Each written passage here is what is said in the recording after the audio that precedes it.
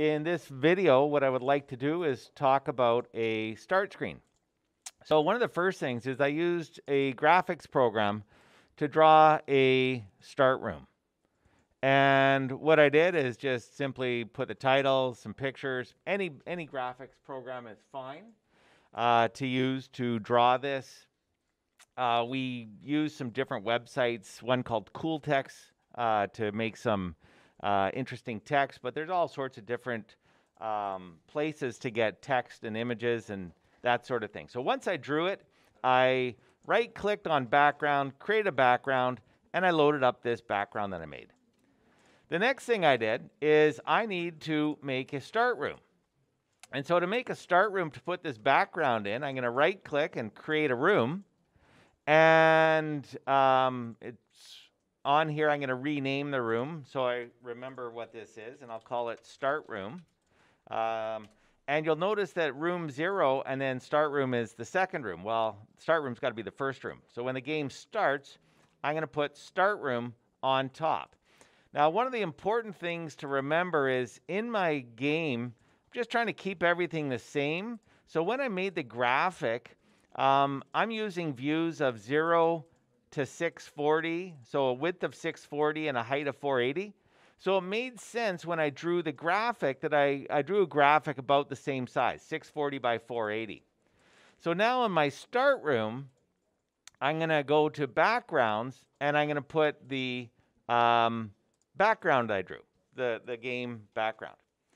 Okay, so now if I press play, it would load this room up and we'd see the background that I drew, but nothing would happen because you'd be stuck in this room. How would I get to the main game, which is room 0? And so what I need to do is I need to make an object, and I'm going to call the object object start game. And we don't need a sprite. But I forgot to add something to my graphic, so a little title I made, so I'm going to put a sprite. But normally you wouldn't need to put a sprite in here. The only event I need to do is keyboard any key, so any key that's pressed. What I want to do is I want to go to the next room, so I want to start the game. Okay, so there we go. That's all we need to do. And then I simply need to go to objects in this start room, and I need to make sure I put the start game object in here like I did. And so I didn't put my name in it, so now you can see by Mr. Poi. I don't know why I put Poise, but anyhow, I'm not going to redo the graphic right now. Okay, so here is my start room. Why do we have a start room? And the reason we have a start room is because I want to have a system to keep track of lives. And I want to display those lives in my heads-up display just at the top of the screen here. So to do that, what I need to do is make an object that has lives.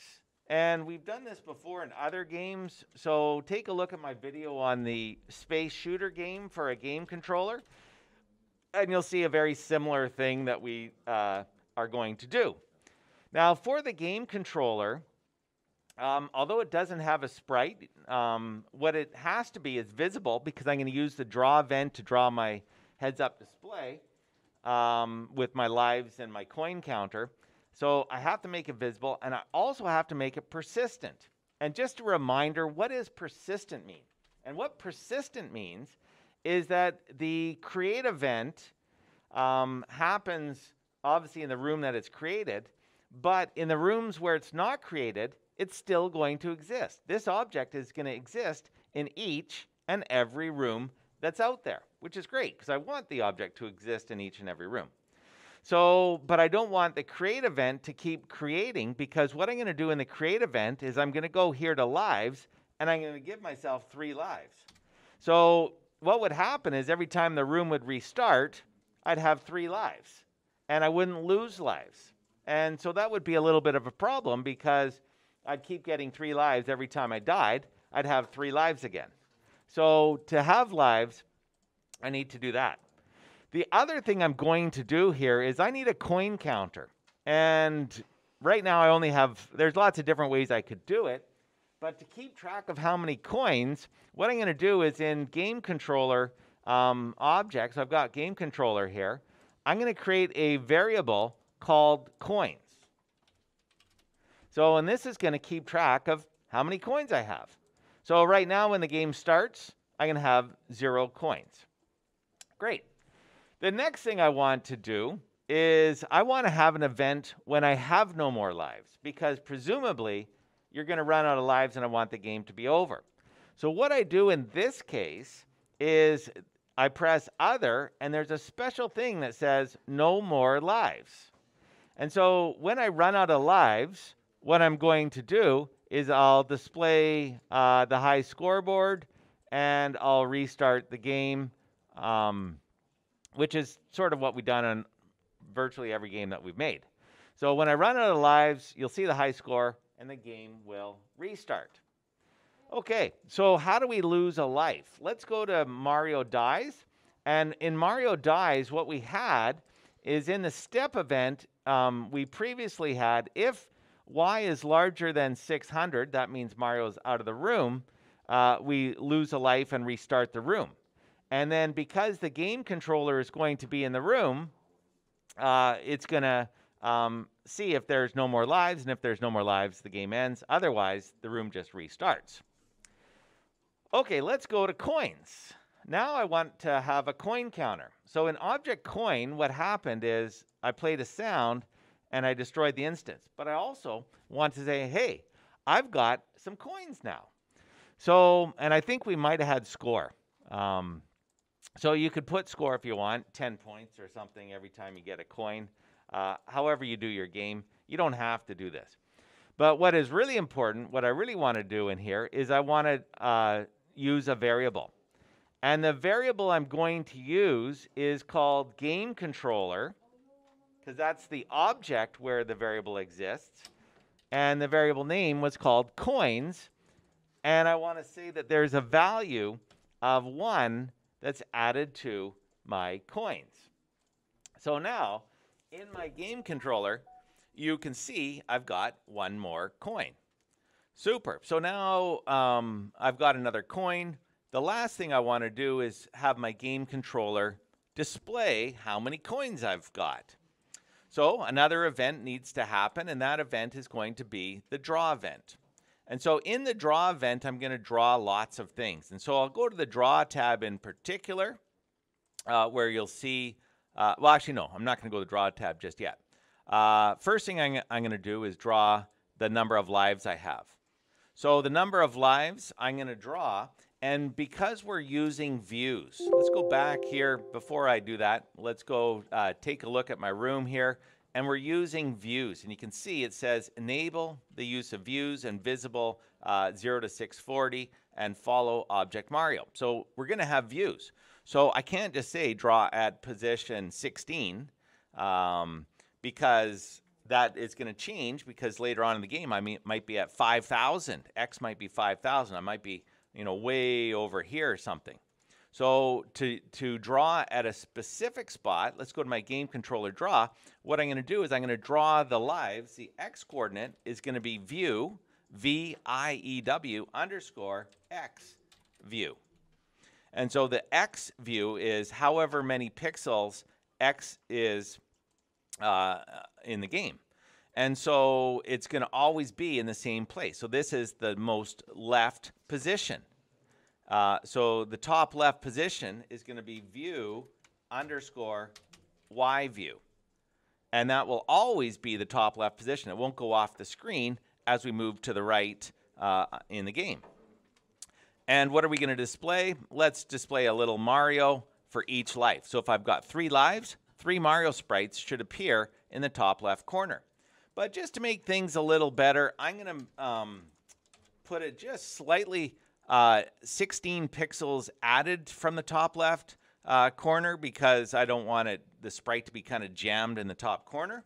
And same, I'm going to put about 32 down, or no, I think just 16 down as well. So it's not jammed in the top corner. It's a little, 16 by 16 border from the top. The other things I want to do, now I need to go to the Draw tab. So in the draw tab, which is the last tab, I want to do a couple things. I'm going to change the color of the text. So I'm going to make it, my background's blue, so maybe I'll make the text white. You can play with whatever color you want. So that's how you change color. I'm going to draw some text on the screen. So I take the A tool and I say, what text do I want to draw? And I'm going to type the word coins, colon. And what is the X position? Again, view underscore X view. And I might add 150 pixels now because, again, there's going to be a couple of Mario sprites to show me how many lives I have. And the Y position, again, I could put it down. This time I might put it down 32 because just the lettering is a different size than the sprite of Mario. So I'm going to put it down a little bit more of a buffer there to center it. I'll play around with those numbers. They may not be perfect. I'll play around with them. You can change the font. If I wanted to, I could put a different font, but for now I'm just trying to be quick here and get this done. The last thing I want to do is I want to draw a variable, and in the draw tab there's no draw variable, so I need to go back to the variables, which is in the 4th tab, and you'll notice all the things that you draw are yellow, and they can only happen in a draw event. So you can't draw them unless they're in a draw event. So again, I've got a draw event. I'm going to draw this time the variable called coins. And notice I don't have to say game controller coins because I'm already in object game controller. And again, I just put it in view underscore X view plus. Now I'm going to move it over for the spacing of the letter coins. So maybe about 200 and view underscore Y view. And maybe just 32 pixels down. Okay, and so that's going to draw those there. Now I'm sort of ready to start this out. Let's go to my start room, and the last thing I need to do is actually put the game controller. So I'm going to just click right here, and I've got the game controllers added to the start room as well. And the reason, again, it has to be in the start room is because it's got a create event. And so I don't want to create it in this room. So I don't want to put the object in this room. And so to do that, I made it persistent. And so it's going to exist in that room. So it'll keep track of lives and it'll keep track of drawing. But it's not going to be created with 3 lives every time. So I'll hit play. And there's going to be one slight thing I'm going to change. And I'll show you that here real quick. When I hit play, you'll see that I've got the 3 lives. And obviously there's no coins. So it hasn't drawn anything, but I've got to sort of fix that up as well. So I don't want to draw anything on this room. In fact, I don't want to draw until I start getting into this room. And, now you can see the coins are there. So what I'm going to do, just a quick fix. You don't really have to do it. It may not really bother you to do that. But what I can do, it's a real easy fix, is I'm going to say, if there's a previous room, in other words, besides the start room, besides the first room, draw all this stuff. And so what I'm going to do is I'm going to put a set of blocks because I want to draw all this stuff if I'm not in the start room. So basically, if a previous room exists, so in other words, you're not in the start room, draw all these things. Great, so that will work just perfect. Now the next thing I want to do is I want to make a checkpoint. So if we take a look at the game here, and I haven't shown this yet, but as the game goes on, I might have a tricky spot that, is sort of hard to, I might put like 20 Goombas. So let me put some Goomba walls here. So I'll put a Goomba wall here, and now I'll stick a whole slew of Goomba. And this might be kind of a challenge to get through this, all these Goombas. How are you going to get through this section of Goombas? And so I want to make a challenge.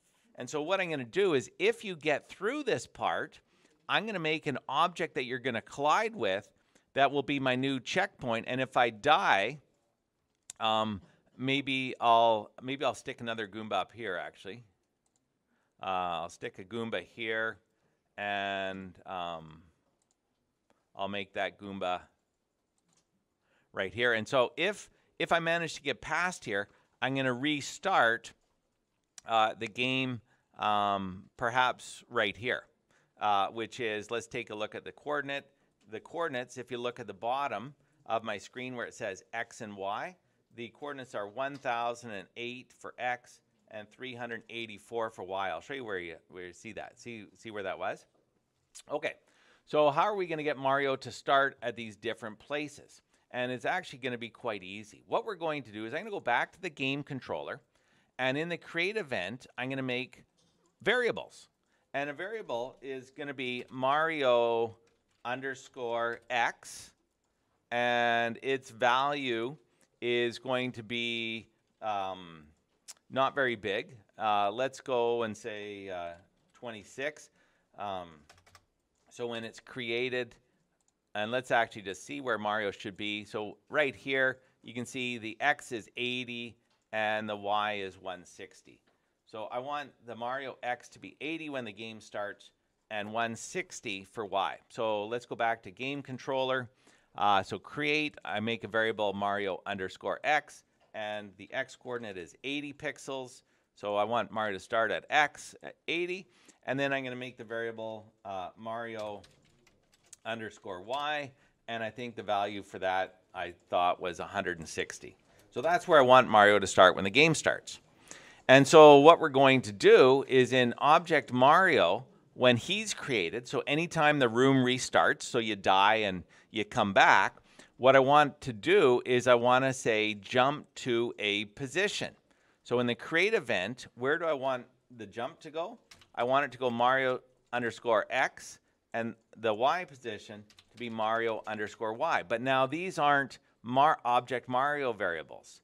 These are game controller variables. So I need to type in game controller dot Mario X position. The Y is going to jump to not the object Mario, because there's no Mario.y in variable in Mario. It's going to go to game controller position. Okay, and so remember, we made Mario X and Mario Y in game controller. So in the creative game controller, we've already made where Mario's going to start. And so when Mario's created, he's going to jump to that position. Super. So how do I get him to jump? So when the room restarts, how do I change? Oops, that's not in the create event. Whoops. Yes, that is in the create event, yes. Jump to the Mario X and Y positions. So how do I get those Mario X and Y positions to change? Well, what I'm going to do is, where did I make that spot? Oh, I made it just over here. Okay, so what I'm going to do is I'm going to make another object, and I'll call this object checkpoint number 1. So checkpoint 1. And what's going to happen, I can use the, I'll use a Goomba wall sprite, or maybe, yeah, I'll use the sprite wall. That's the easier one to see. So basically, if I'm going to collide anywhere here, if I go past this wall, this object checkpoint wall, so I'm going to say Mario has a collision with the checkpoint wall. What I want to do is I want to change the variables around. And so I go to variables, and I set the variable called game controller dot Mario underscore X to be a position that's over here somewhere. And I said that 1008, a value of 1008, because that's how far, when I went across the game, you can see this is 720, but I wanted to go a little farther than that. So 1008 for X, and then I want to set a variable called game controller dot Mario underscore Y, and I'm going to say that that value was something like 384. And so now Mario's going to be in that position when I hit the game controller. Now, all I need to do with the game controller is it doesn't have to be visible, but it has to exist. And it obviously is not solid. I want them just to go through it, and you won't know what happened. And so what I'm going to do is I'm going to put the checkpoint 1 right here, and I'll make a whole wall. So basically, if I go past this point, I'm going to have hit this checkpoint. And once I hit this checkpoint, if I die, the game is going to restart, and Mario's going to start at this position. Okay, so let's take a little look here and test this out. and hopefully everything works. You've got checkpoints, you've got a start screen, and so that looked good. This part looks good. I'm going along. This looks good. And now I didn't quite get that right, so I need to do a little fixing. But you see, if I can get past this point, which actually was quite easy, if I die, I better die here. You're going to see I'm going to start the game now at this position. Oh. And I would have to make it so a Goomba's not going to hit me right away. So I should have maybe made Mario start a little bit more to the right. But you can see it works.